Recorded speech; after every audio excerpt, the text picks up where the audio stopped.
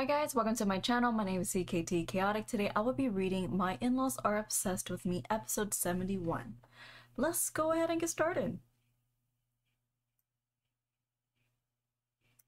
A journalist? And you're on your way back? Yes, we just finished our talk. Do you attend parties to get insights for your articles? Well, going there helps me learn a lot. If there's anything you'd like to know, please don't hesitate to ask.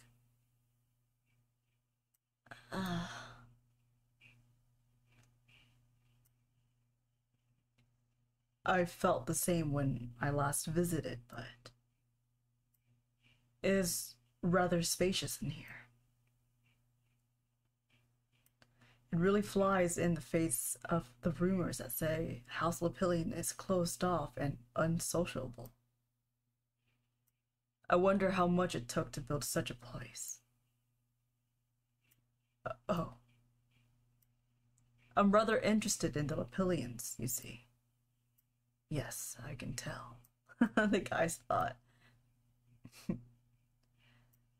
The Grand Duke is a man of prestige and the Emperor's closest confidant, and yet his grace stayed only inside his manor.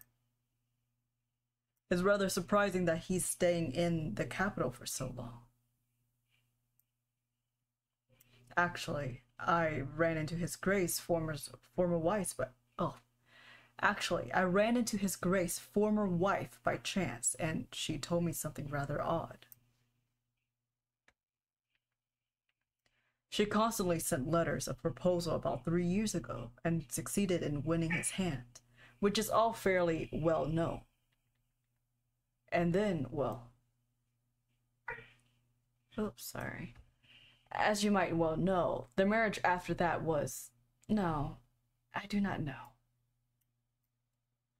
Why are you telling me this?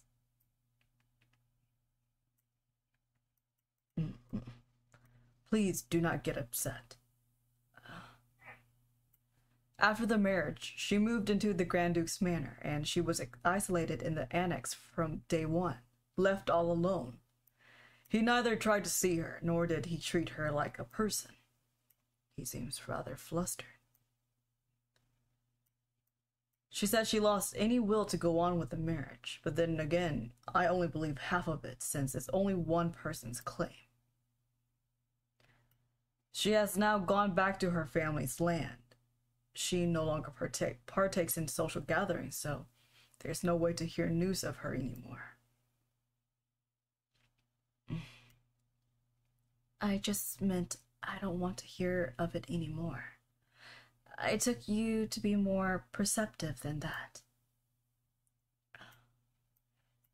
Is it a habit of yours to talk of other people's personal affairs like this? Oof.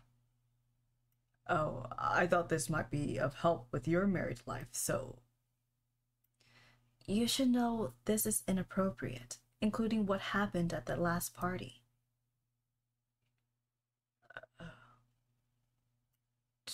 To be honest, I think you're the most difficult person for me to read, Your Grace. I cannot tell if you're doing this because you're fond of His Grace, or if you're drawing the line because you're not interested in him. Surely, I'm not obliged to answer that question. Farewell. My in-laws are obsessed with me. Episode 71.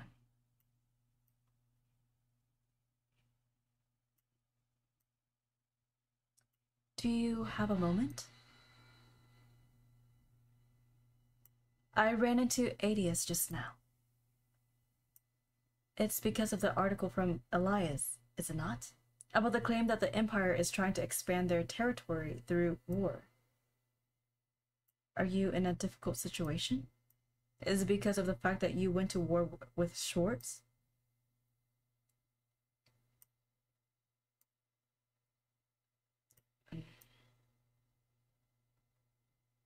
Schwartz.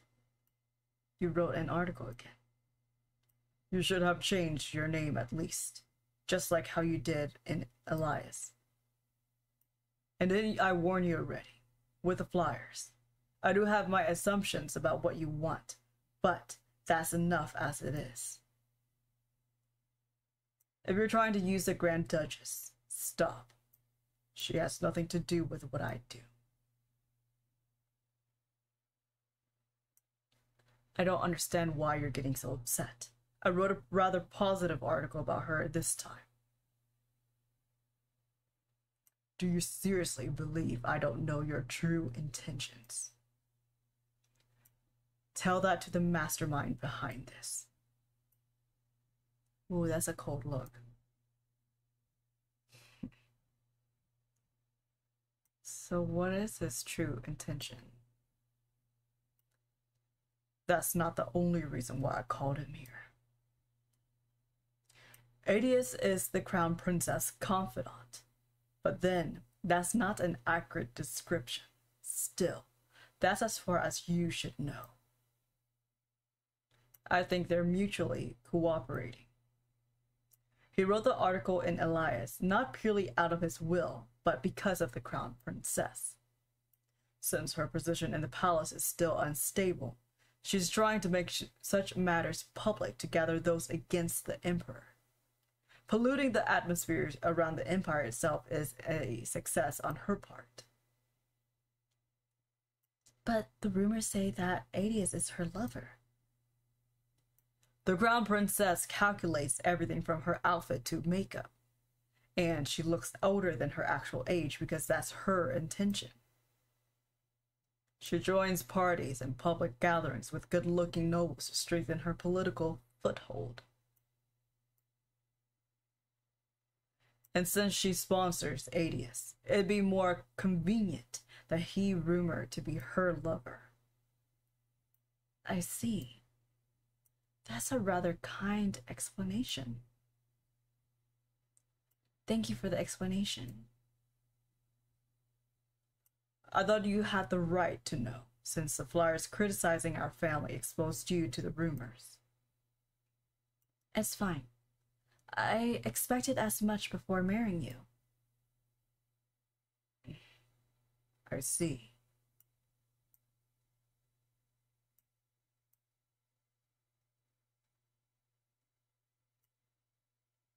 As for the matters about Reina, let's ask Uncle or my friends instead. This tea is rather bitter. You gave me this on purpose, didn't you? But still, thanks to that.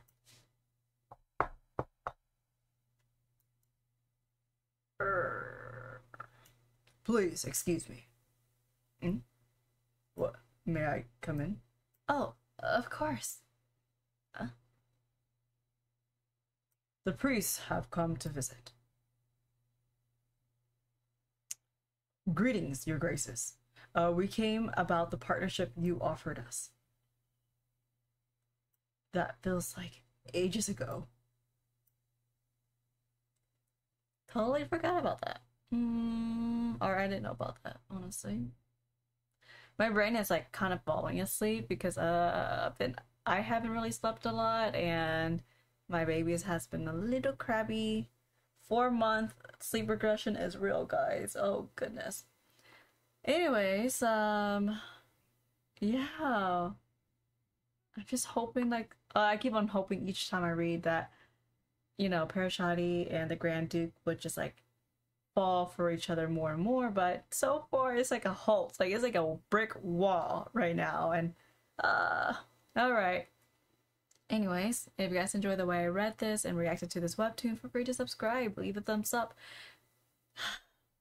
and leave some comments if you guys enjoy the way I read this. But my brain is tired. I need a nap. Alright, I'll catch you guys next time. Bye!